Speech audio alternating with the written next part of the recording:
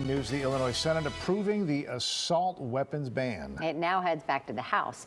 WGN's Sean Lewis has been tracking this story and joins us now with more on today's development. Good evening to both of you. The vote in the state Senate 34-20 passing that amended assault weapons ban about 30 minutes ago. While negotiations were underway with lawmakers this afternoon, healthcare experts right here in Chicago were hoping for this outcome.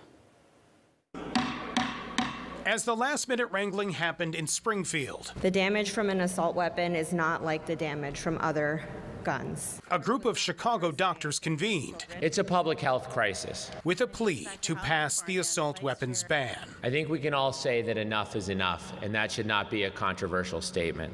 The amended Senate bill defines which weapons are deemed assault style and immediately bans the sale of those weapons and high-capacity magazines. It also creates a system to register the serial numbers of currently owned weapons, tracking them and preventing future sales and transfers. In addition, it moves the date of background checks for person-to-person sales up to July of this year. Friends, you've got to know that the actions that you're taking right now are tyrannous. Tonight, Senate Republicans railed against the bill. We're going to make felons out of taxpayers.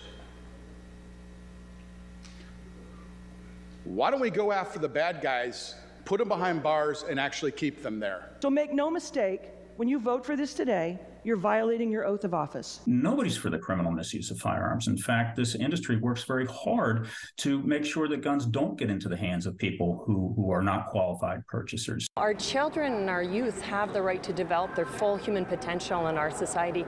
They can't do that when they're afraid of gun violence. Doctors say this bill, as it stands, will help.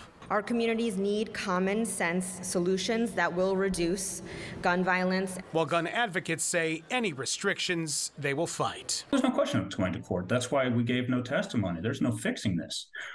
We didn't want to give them subject matter expertise on how to make a better bill. They can read our objections in the court filings.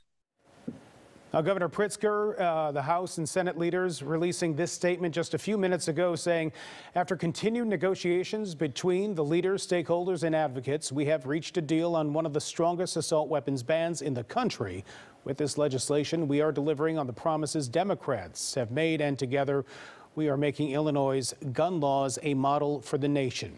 Now, with the passage in the Senate, this bill will now go back to the state House, where it is expected to pass again, then on to the governor's desks for his signature. What is also expected is a certain challenge to be filed by gun rights advocates. Yeah. All right, Sean. Appreciate the update. You bet.